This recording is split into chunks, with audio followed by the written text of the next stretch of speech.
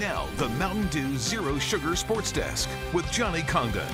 Now we are inching closer and closer to the 2023 NFL Draft, and after the Carolina Panthers all but mortgaged the future to move up to number one, well, we all know they're going to take a quarterback. What we don't know, which quarterback that will be. Now, the consensus coming out of the Combine is that it would be Ohio State signal caller C.J. Stroud going 1 overall. But in the past few days, well, all that momentum has shifted towards Alabama quarterback Bryce Young. Sure, his size remains the biggest holdup with NFL general managers. Young was measured at just 5'10", 204 pounds, but it's the intangibles that teams like Carolina are salivating over, that winning quotient that Young possesses. And ESPN draft guru Mel Kiper thinks that the Panthers have everything in place to take a quarterback like Young.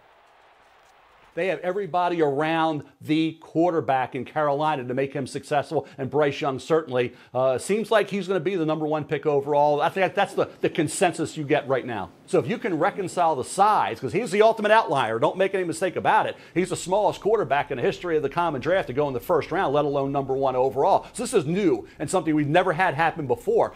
And speaking of quarterbacks, well, down at Auburn, there is once again a competition on the plains for the starting job. And just like last year, well, both Robbie Ashford and TJ Finley are looking to win favor with their new head coach. And Finley, well, he told reporters that he's a totally different person this time around, both on and off the field. And no doubt, he wants to be QB1.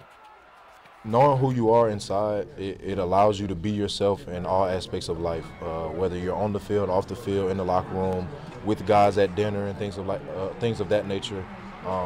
It's just you're able to be yourself and you're able to show your true colors to everybody, and everybody knows who you are.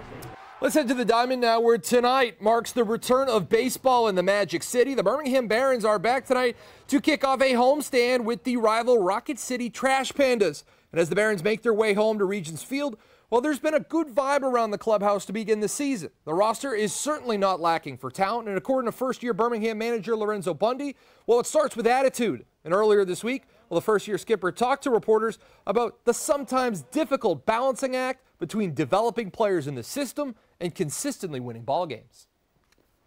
You can control the development of your players and putting them in the best position to have success. And that's my job, and we'll do that. And do I want to win? Oh, yes, I do. Yes, I do. And do I want to put on a good product on the field for our fans here in Birmingham? Yes, I do. And but what I can promise is my guys will compete every night. And Bundy told us earlier in the week that this is his 42nd season in baseball, worked for 8 different clubs, played and coached in 2 different countries. It's going to be fun following him in his club all summer long. Pretty impressive, but you know what else you need for baseball? What's that? Good weather. You need good weather. We got good weather. Let's go live to Regents Field. You know, Quinn likes